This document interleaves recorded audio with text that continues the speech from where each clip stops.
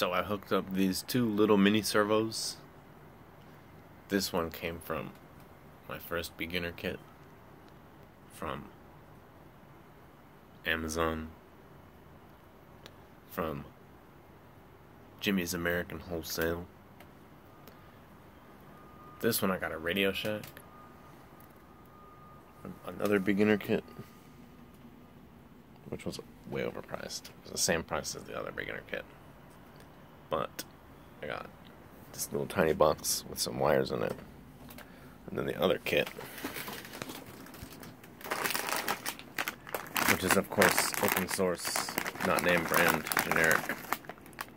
I got just tons of stuff.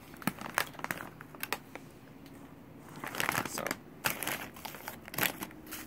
but now two servos. And last night I figured that out because I didn't know about the Radio Shack one. So I'm hoping to try to learn inverse kinematics programming a little bit in a step-by-step format instead of waiting for my robot with 4 legs to show up and try to do something then. And this is my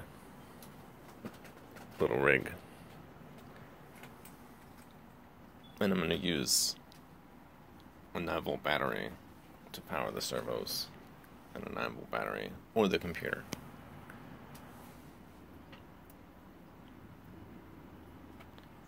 And I don't know how I'm going to try to drive the feet around.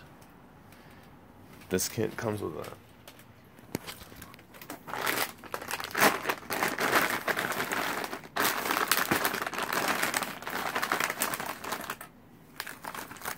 joystick buttons, like a TV remote, and it also has like a little joystick PlayStation 2 model. But that's not how I want to drive the robot.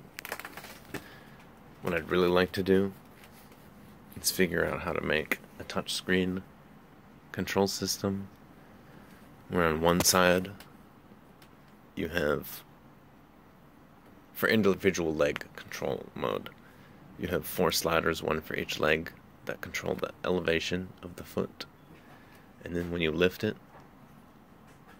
the foot goes up, and then you slide your finger around a field on the other side of the screen, which will place it, the foot, laterally, and then you slide it back down.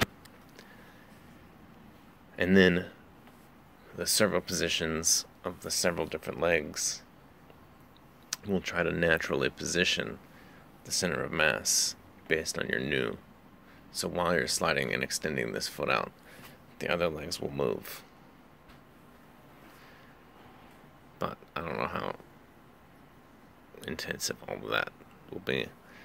So I'll just try to make so that I can feel like I'm getting some kind of grasp on one foot moving like to one place, or somehow I'm driving the one foot. Something like that.